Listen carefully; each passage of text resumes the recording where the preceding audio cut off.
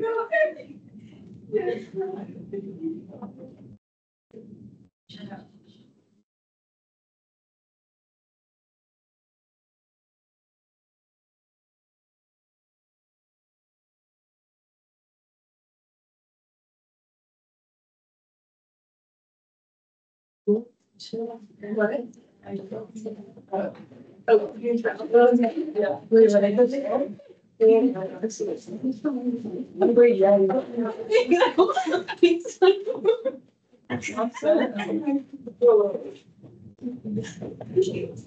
wash it off. Which we did like medium with like water on. It's like everything more beach. Yeah. Oh yeah, it's still in there. Yeah. Amazing. It's really good. Thank you. It's really good.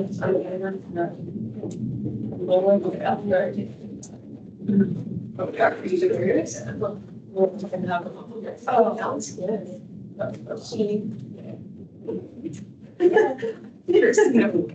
Yes, bro. Okay, so we're review worksheet 5. Let's do like a relative graph. If you've already done it, you can just try it again on the separate sheets and just use this as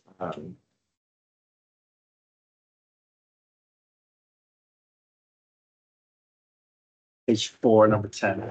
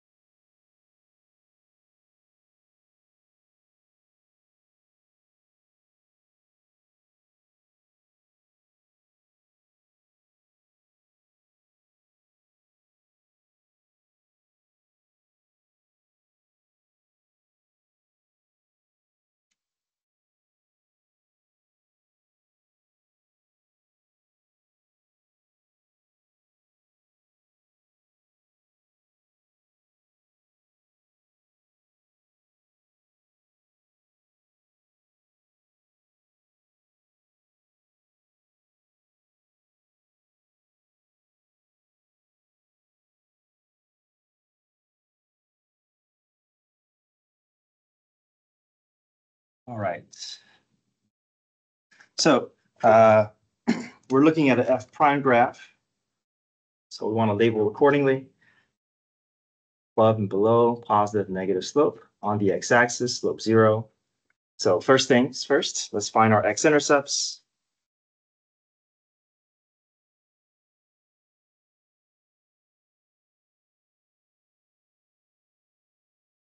So x-intercepts will be -4, 2, and 4. Those will go onto the F prime slope sign line.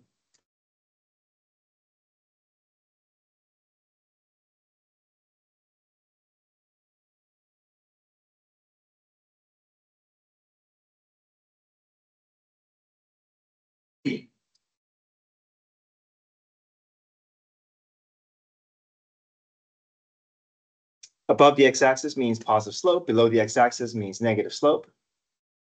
So between -6 and -4, this portion of the graph is clearly below the x-axis, so a negative slope. Between -4 and 2, this portion is clearly above the x-axis, so positive slope. From 2 to 4, still a positive slope.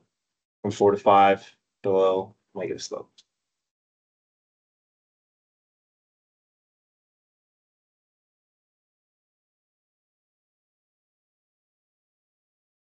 Wait, how do you know that the slopes are positive? We look at the location. Is it above the x-axis, which is positive slope, or below the x-axis, which is negative slope?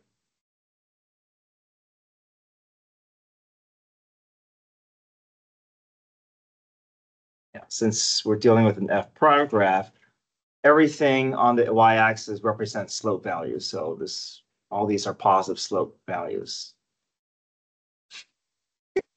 F double prime. Now we're looking for concavity of the original graph. So the way we pull concavity information from F prime about the original graph is we look at the peaks and valleys.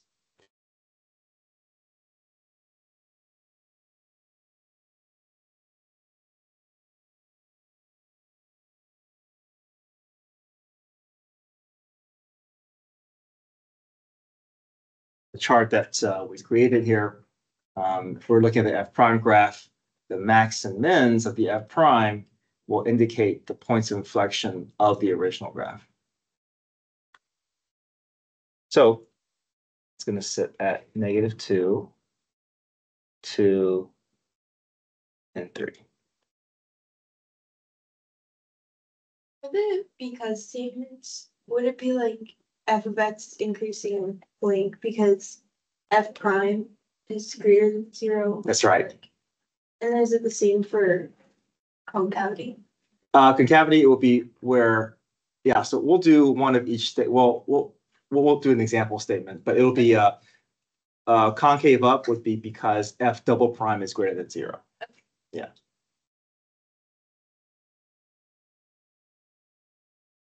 All right, so now we look at the slope. Okay.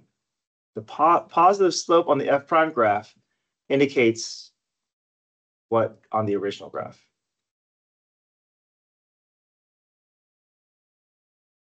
What is positive slope on F prime? Concave up, yeah. Negative slope on my F prime graph indicates that my original graph is concave down. Positive slope is concave up. Negative slope is concave down.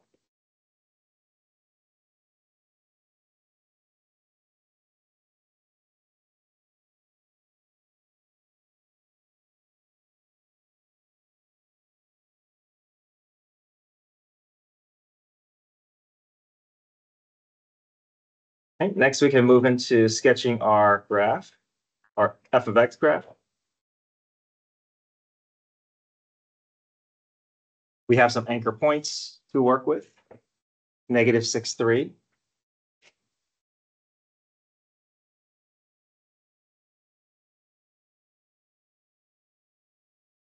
And 5, 8.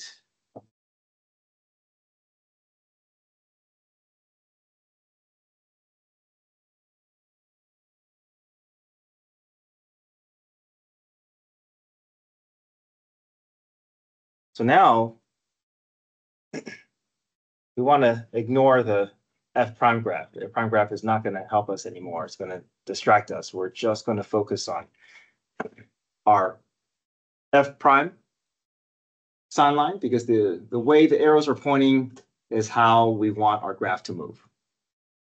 So what do you expect that -4? Relative what? Min, okay.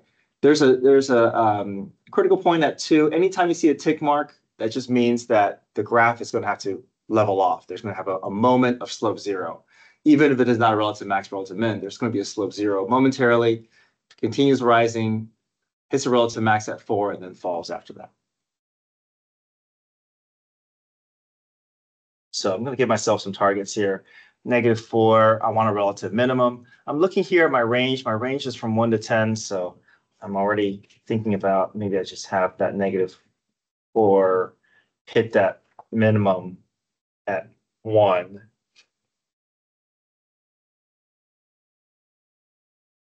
Okay. And it's going to rise to some value at 2, somewhere in the middle, because it's not going to continue. It's not going to hit a max yet. Continues rising and then hit a max at 4. Okay, so this should be the absolute max here, and that's going to be up at 10. So this is at 8, so 9, 10, somewhere up here. Just trying to map out my path before I sketch it. So now I can sketch my graph and follow the movement of my arrows. My graph is falling up until -4. Hits a relative minimum, rises, flattens out at 2, continues rising to max at 4, and then falls until I reach my endpoint.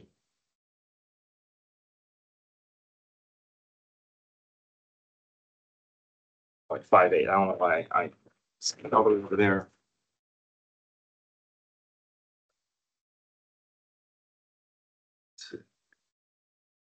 Just be here.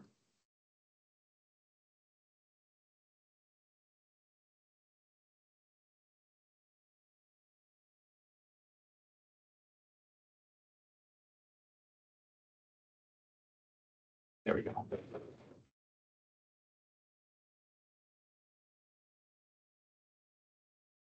Okay, if you came in late, we're on worksheet 5, page 4. Some of you may have already done it. You can just do on a separate sheet or look at the problems and do on a separate sheet. All right. Any questions about the graph? We haven't finished yet. We have the basic outline. Now we're going to go and give it the proper curvature in each subinterval.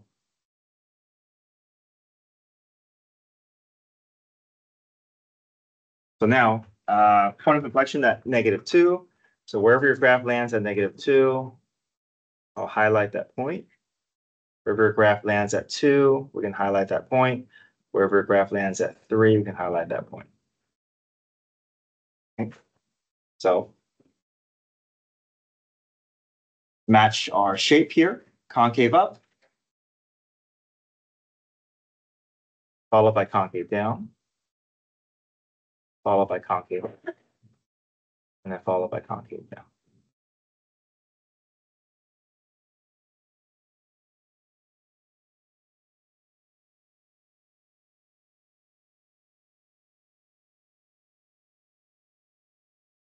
Right, any questions? Next up, F double prime graph. F double prime graph, you're going to pull from just your second derivative sine line.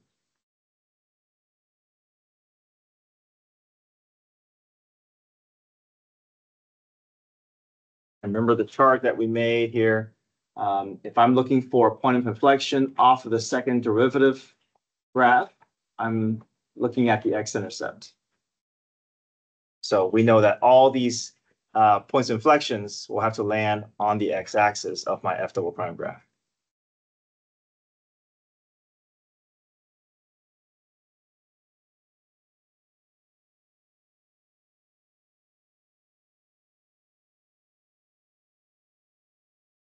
So -2, 2, and 3.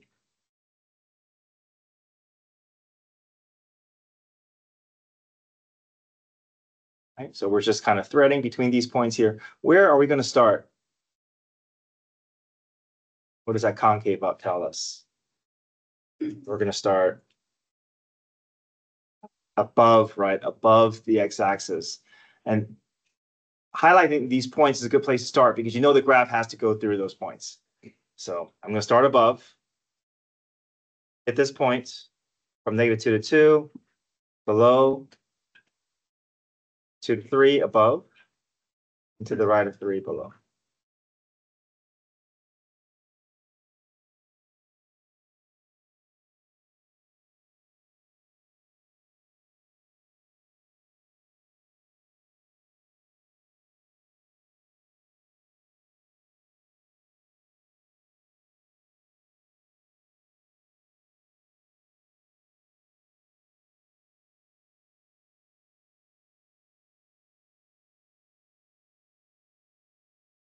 Any questions?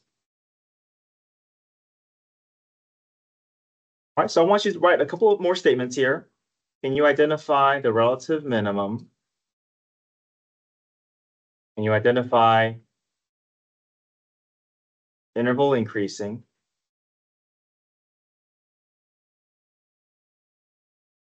Can you identify interval concave up?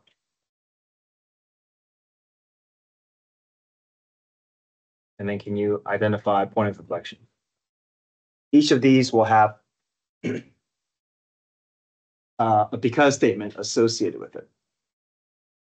So, and the only thing you need are your sign lines to gather that information.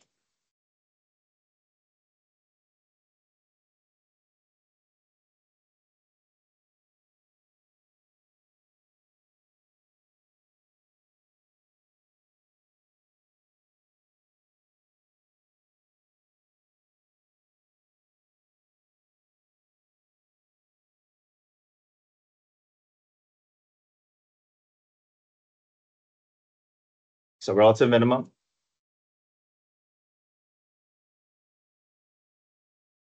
X equals -4. Because, what's our reasoning? Because what? F of X from negative to positive. F prime. F prime, yeah. So it's the slope that's changing. F prime changes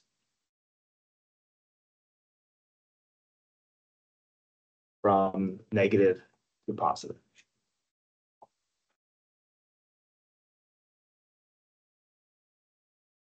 Okay. Next up, interval increase. Look at the arrows that are pointing up. Hmm.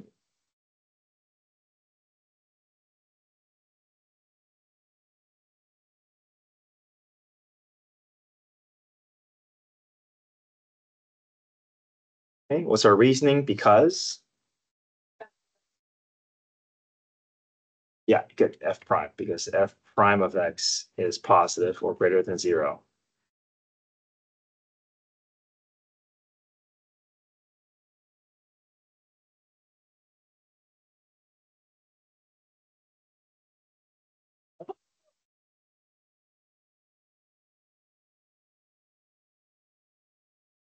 Concave up, we have 2 intervals of concave up.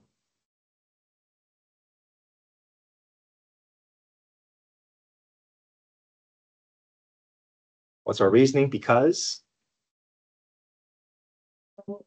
Mm-hmm. Good.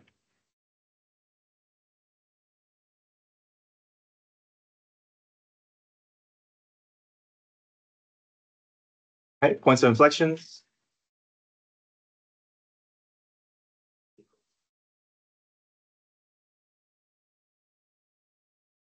-2 and 2, right?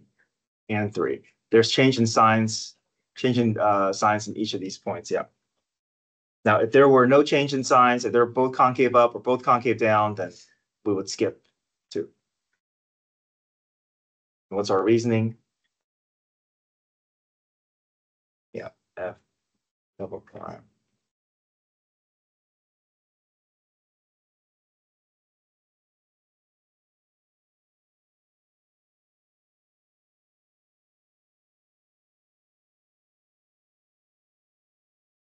Okay, pay attention to these because statements. I find these to be pretty easy, pretty straightforward, but there's always a handful of students who miss points because they didn't include because statements, or they indicated the wrong function, or they didn't provide enough details. So these should be easy points.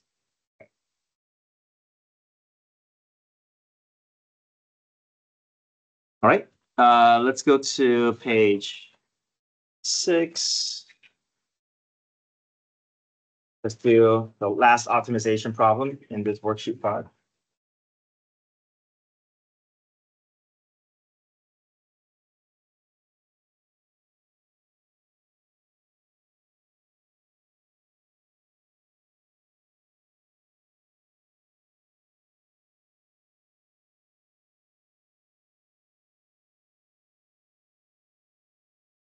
Give me a second here.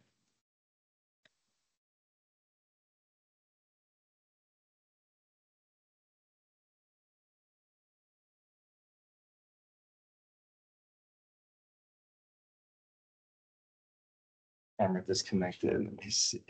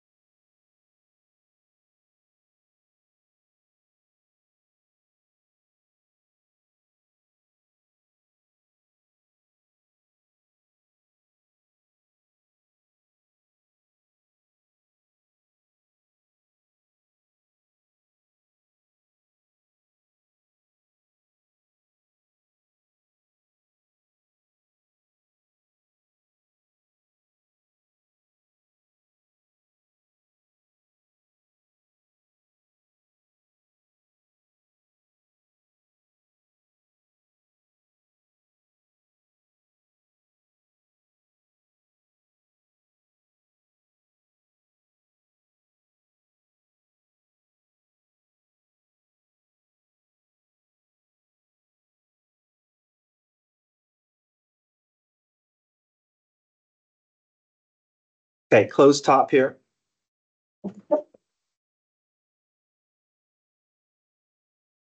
Volume of 20 cubic meters. Length of the base is 5 times the width, so I have x, 5x, and h. Volume is length times width times height, so x times 5x times h, so v equals 5x squared h. I have a restriction with volume. Volume is 20 cubic meters. 20 divided by 5x squared. I can leave it like that, or I can reduce it. It makes it a little bit easier when I plug in. So 4 over x squared is my h. Okay, next up, surface area. Closed top. So we have 6 sides, 6 surfaces, 6 rectangles we have to account for. So the base is the most, so let's build out each of them. So let's start with the base. What's the area of the base? 5x squared. If the base is 5x squared, then the top is also what? 5x squared. Okay. I don't want to combine it just yet. I think the cost is going to be just the base being the more expensive material. What about the larger vertical side?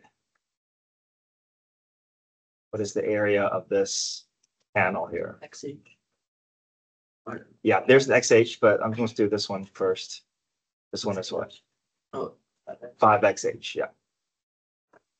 If there's a 5XH on one side, there must also be a 5XH on the other side. What about this smaller one here? This XH. If there's an XH on one side, there's an XH on the other. We should have 6 sides accounted for. 1, 2, 3, 4, 5, 6.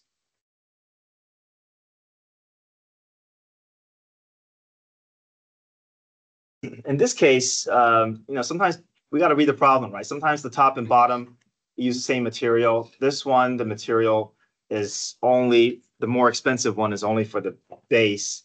Everything else is using the $4 per square meters. So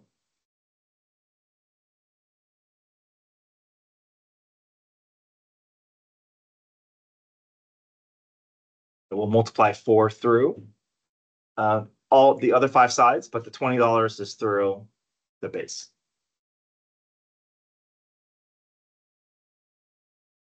Wait, do we plug it in for x, or do we just multiply by like the constant? What do you mean? Like, Yeah, so we have to distribute the 4 through each of these terms. So yeah, treat this like I'm distributing a 4 through each of these terms. Yeah.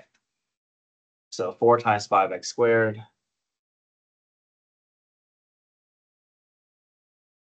And then 4 times 5, 20. 4 times 5 is 20. 4 times 1 is 4. 4 times 1 is 4. So all this is 48 XH.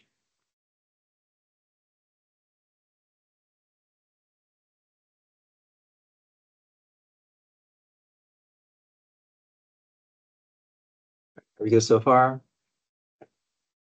Replace the H with what we have gathered from our volume information.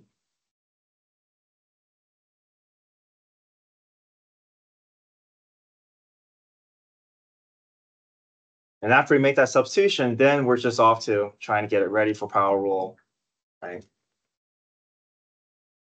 could you sub the h in before you multiply the Before. dollars? Sure, yeah, you do that. Yeah, we should get the same result. Are you not allowed? Oh, sorry, let me change this. Now that I have my dollar amount, this should update to a cost equation now. Now that I have. Yeah, question. Could you not combine the 100x squared plus 20x squared to just 120? Yes, that'll be my next step. Now I'm looking for like terms. I'm gonna multiply through, yeah, so we're not, yeah.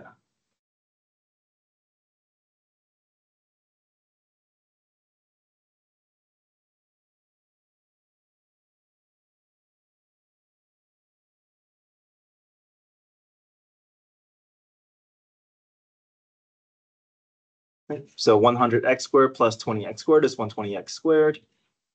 48 times x times 4 over x squared gives me 192x over x squared. And clean that up.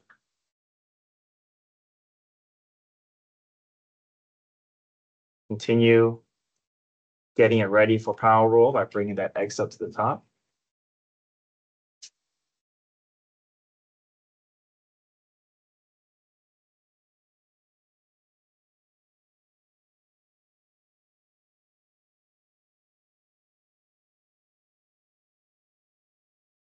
Once I have that ready, I can find C prime.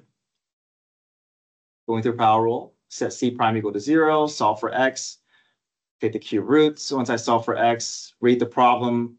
What are they asking for? Are they asking for surface area? Are they asking for dimensions? Are they asking for the height? Are they asking for the cost? This problem is asking for the cost, so we'll take that x, plug it back into our cost equation.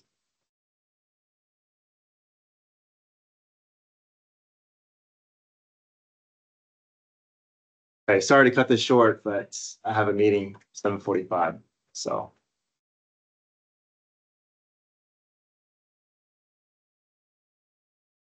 What I would suggest is off of, remember the homework that we did a few days ago, page 8. This is a good curve sketching problem. So you may want to try this one again. But I have a meeting in here. It's on Teams, so you guys will have to leave and then come back when class begins. I think if we can Sure. real quick, just Which one? This one here? the problem we just did. Okay, here. Oh, thank you. Okay, switch over here. Thank you. Yeah, thanks, guys. Thank you. Mhm. Thank you. Thank you. Thank you. She's so instead. Back to.